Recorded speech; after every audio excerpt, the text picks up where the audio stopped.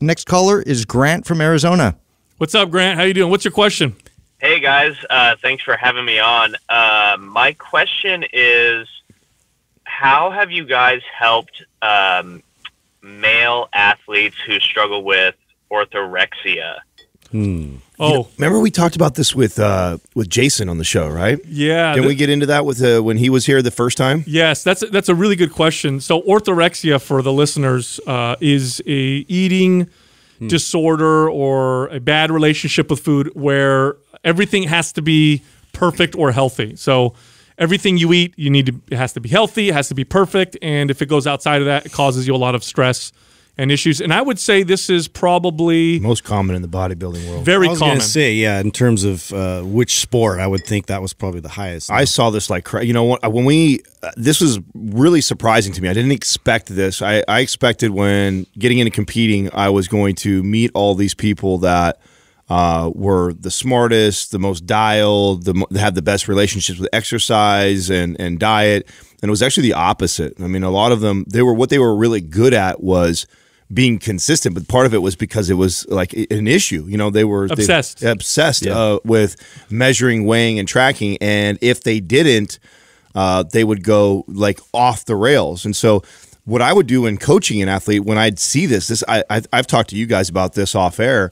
I would use intermittent fasting for this reason, to help break that, right? So if it's somebody who has an issue with eating outside of like weighing and everything perfect, challenging them to be like, hey, listen, we're not going to eat for 24 hours.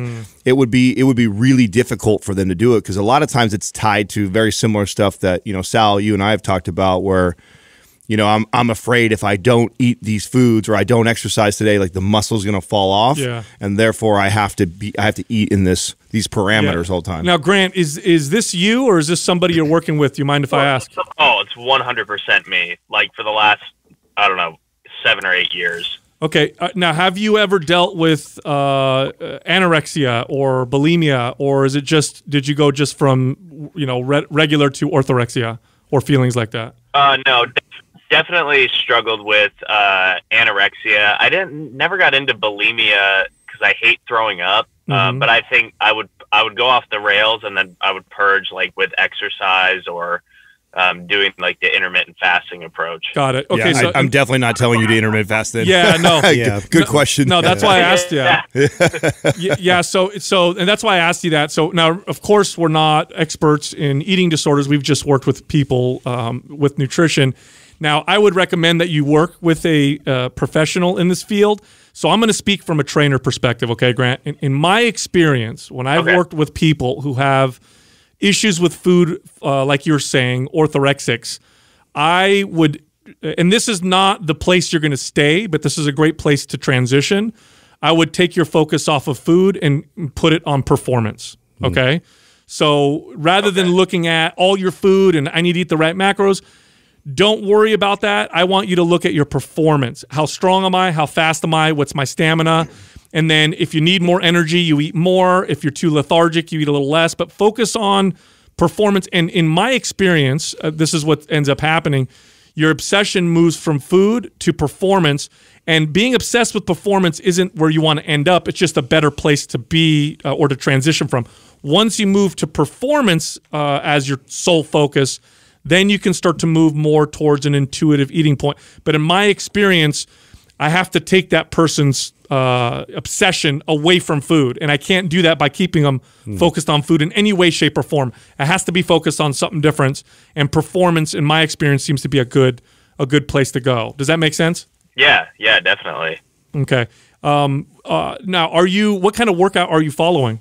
Right now, I am doing like, I've been doing kind of like a MAPS anabolic type of training style where like for a few weeks I'm going heavy with lower reps and then moderate. Right now I just started doing like the 12 to 15 rep range for most of my lifts.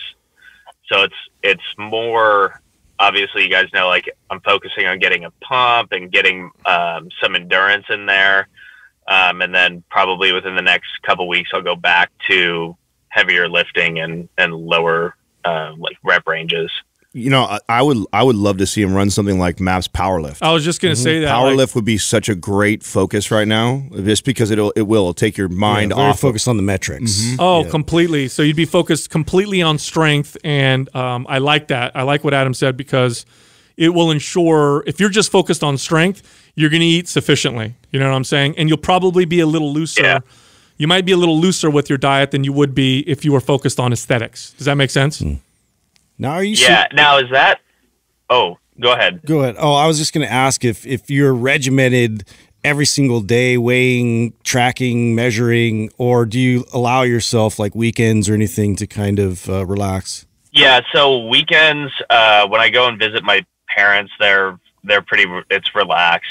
But then during like the work week, like I'll do meal prep.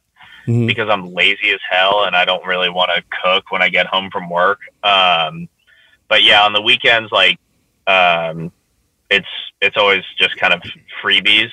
But it's not like, I don't ever feel like I'm going off the rails and like binging on stuff. It's just, I'm not really tracking how many calories are in this dinner.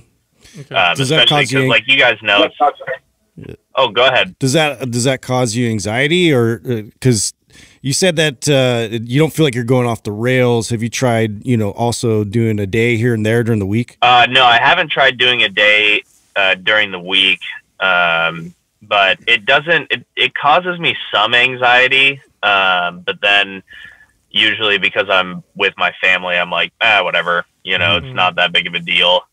And plus, because I'm so consistent with my training, I'm like, I think you guys could relate. Like, you have that constant kind of reminder where it's like, well, it's not really going to matter because I know tomorrow I'm going to go and lift anyway. So if I have a little extra, it probably will make things go smoother in the gym or in my home gym. The truth is that's the right attitude right there to have that during the week. Totally. That same idea, like, it's not a big deal. I ate a little more, so I'm going to get after it in the gym tomorrow. Just learning to transition that to the week. Yeah, I think the focus on performance, focus on strength and performance is a great transition. Don't end up there, because being obsessed with performance can also run its own risks.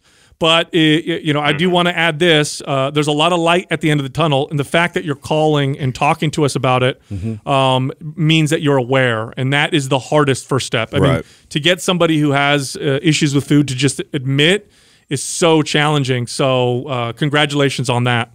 Thanks. I did have a quick question. Is MAPS Powerlift, is that something that can be done at home? Yeah. Oh, yeah. Yeah. As long as you got a barbell. If you got a barbell, you're good. Yeah. Do you have a barbell, dumbbells, and a squat rack? I have 3 barbells, a trap bar. Yes. Yeah. I've got a lot of stuff. Yeah. Got a lot of gear. Yeah, you're good. You're good, man. So we're going to send that to you. All right. Yeah. Unless you got it already, we'll send that over to you. Oh. Get you going, man. Oh, wow. No. Thank you. No, I don't have that yet. Wow. That's awesome. Thank you, guys. Excellent. We appreciate you supporting Mind Pump. I recognize your name. I know you asked me questions before, so thanks for that. And stay in touch, okay? Yeah. Let us know. Of course. Thanks, guys. I appreciate it. All right, awesome, brother. Thanks. I'm so glad that you asked the question. Because how funny is that? Like, my first initial, I'm thinking like competitor, and I used to interrupt the intermittent. And really it was to make them aware if they even have a problem, right? The fact that he is aware of it. And then he's also leaned on the side of anorexia. That would be awful advice to give him, would be to be intermittent fasting. Oh, that would be anorexia. That would be anorexia. Yes, but you know what? Such a great question. But it's also, look, he's a male, and he's in the, and he's focused, and he's trying to build muscle. 9 out of 10 times they didn't have issues with anorexia. And 9 out of 10 times it was what they would call bigorexia. Right. That's yes. I'm so glad you. But it highlights. This is where when we always answer questions when we don't have the actual person, we have to say depends. Insight helps because that's a total different answer if it's somebody who is like a competitor who has the bigorexia or whatever versus somebody who's actually had anorexia. Completely different strategy on how you go about it. Exactly.